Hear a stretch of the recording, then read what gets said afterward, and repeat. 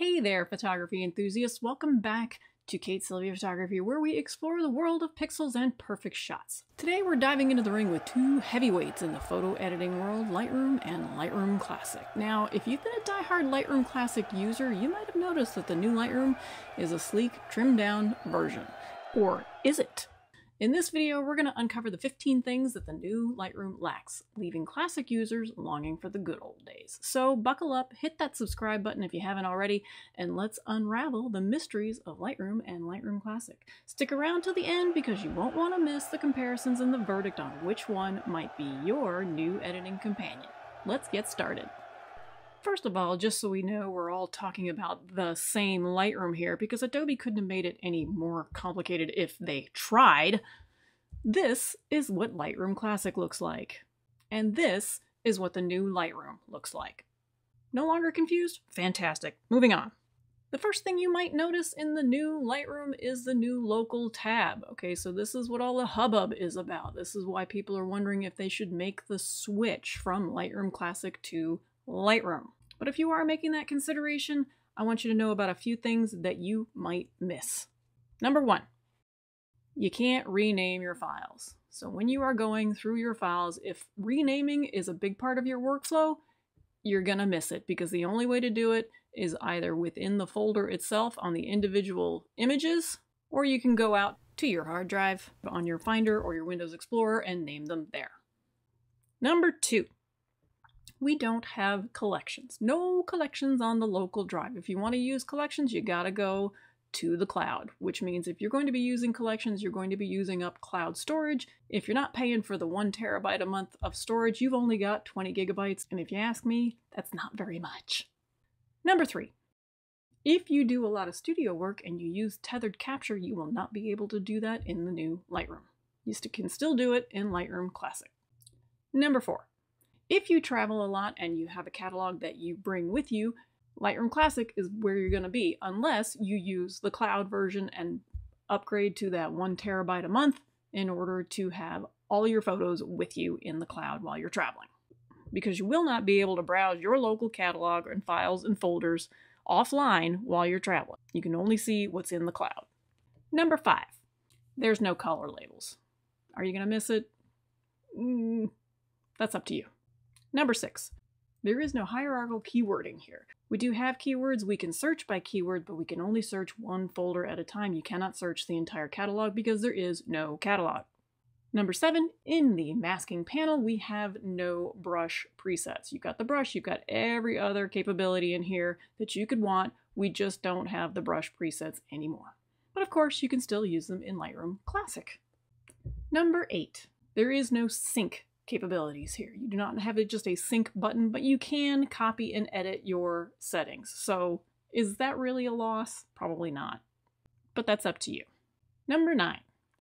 This is probably one that I'm going to personally miss a little bit if I decide to make the switch over to regular Lightroom instead of using Lightroom Classic, and that is that there is no history of my edits. In the Develop module of Lightroom Classic, you can see the history state of everything that you've done to your images in the past. You're not going to see that in the new Lightroom. Number 10, no virtual copies.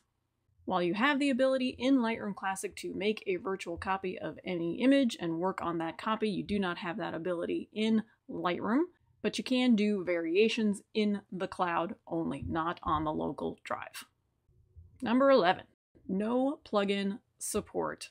Hopefully that'll change, but right now, all we can do is bring it into Photoshop, and that is the route that I would typically take for my plugins anyway, but if you have gotten into the habit of using your plugins directly from Lightroom Classic, you're going to miss that in the new Lightroom.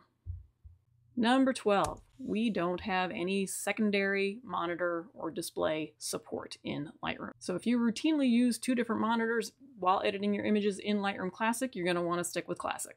Number 13, we do not have any export presets other than the few that it comes with. We can export and then make some choices within the export panel, but that's about the best you can do. No presets. And number 14 and 15 and actually 16 and 17. Okay, we have a few more. So no book, no slideshow, no print, and no web. These things will not be available in the new Lightroom. The only one that most people are probably going to miss is the print. I typically print from Photoshop, so I'm not going to miss that. Still on the fence about making the switch though, because I kind of do like the catalog system once you get used to it. So, my biggest piece of advice, don't use both. Get used to either Lightroom Classic or the new Lightroom. Do not mix and match. Do not work on the local tab within Lightroom and start moving things around, changing names, adding keywords, adding star ratings and things like that, and then expect to see them in the Lightroom Classic. You're going to confuse it. Don't do that. You will make it mad. So, if you've been using Lightroom Classic for years and the catalog system drives you bananas, by all means, this is who the new Lightroom is for.